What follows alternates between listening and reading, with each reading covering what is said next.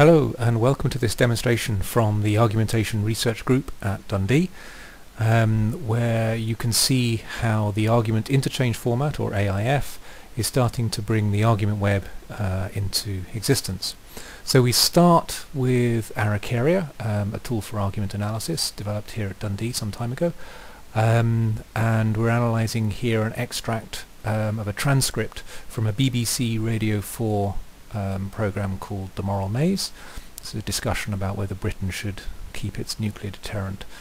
So we're assuming that our analyst has used ARG-tech to do some work, and we now make this analysis available to the argument web by uploading it directly and manually to AIFDB, which is one of the AIF repositories that constitute the argument web.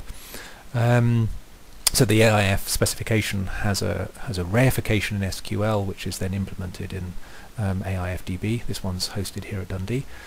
And AIFDB has a simple search interface that allows you to check to see that the argument we just analysed is now available. And here it is. So here's the analysis with the textual components and some other ID data in the panel on the left, and a visualization on the right hand side. This visualization isn't according to any particular standard, it's just a kind of ad hoc visualization of, as it were, raw AIF with the text or propositional components, inodes in AIF speak, in the blue boxes, and inferential and conflict relations expressed in these green and pink boxes. So once this data is available in the argument web, we can then run a number of different tools over it. Here's one that's currently being prototyped here as a part of a government-funded research project. This is called Arvina, and the purpose of Arvina is to allow discussion, dialogue over argument web resources. You'll see there in the bottom right that the participants are those participants that took part in the original Radio 4 program. And we start with a claim that Britain should disarm, and we ask one of the participants what they think of it. And at this point, Rebecca, the participant, says, yes, I agree that Britain should promote non-proliferation.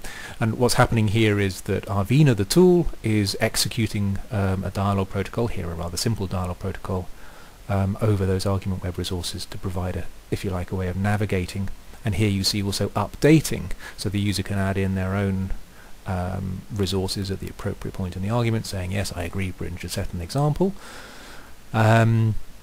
So this is the dialogue protocol allowing us to extend the resources in the argument web through a different means, through dialogic interaction.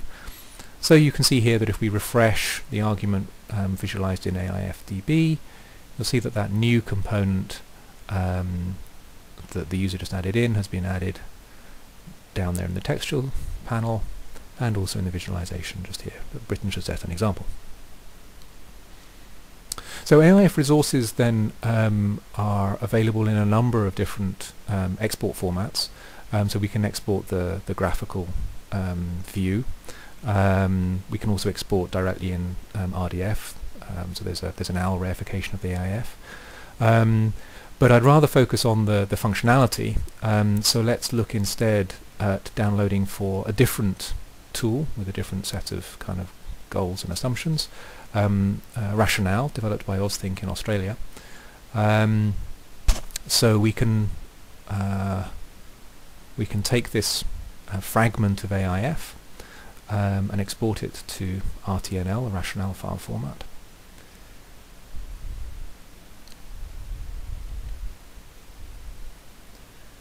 And then we switch to rationale.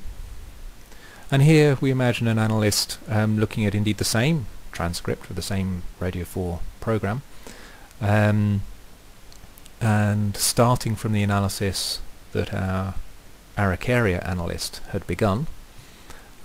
So let's load that file.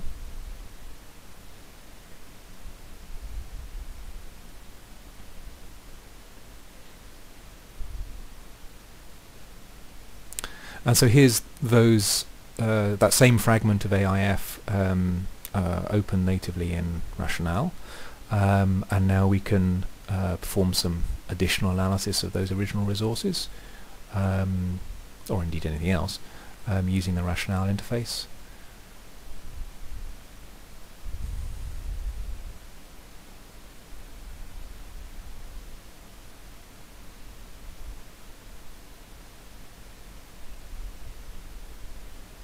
So here's an example of an argument with, in rationale speak, an objection.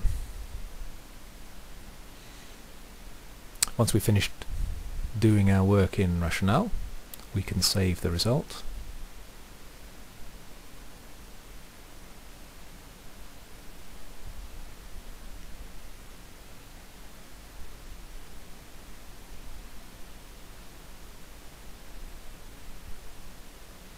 And then we can use exactly the same import function to load in that rationale analysis, which updates the resources in the AIFDB and the argument web, which we can then visualize using the same interface that we saw a moment ago, and just refresh, and we'll see the new argument with its objection.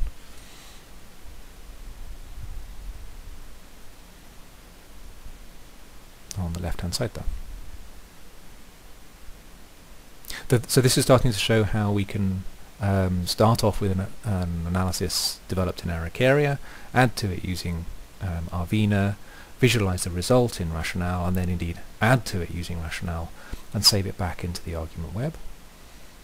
And this is interesting because Araucaria is very much an academic tool and aimed very much at analysis. Rationale is much more of a practical tool to support decision making, and supports argument creation as well as analysis.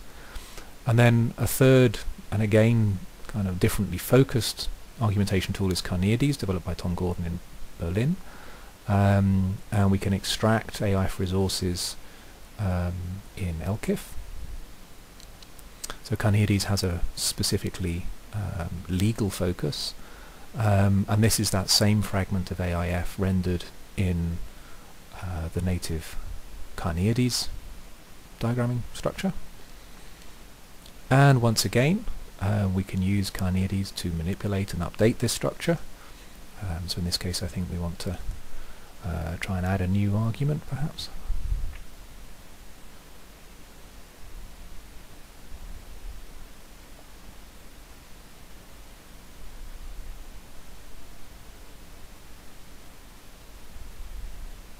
So Britain should disarm because nuclear weapons are expensive.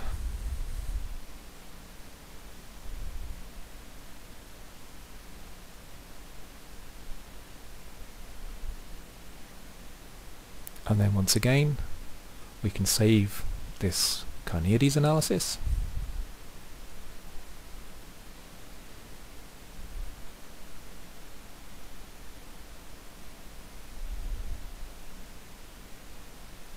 And again upload.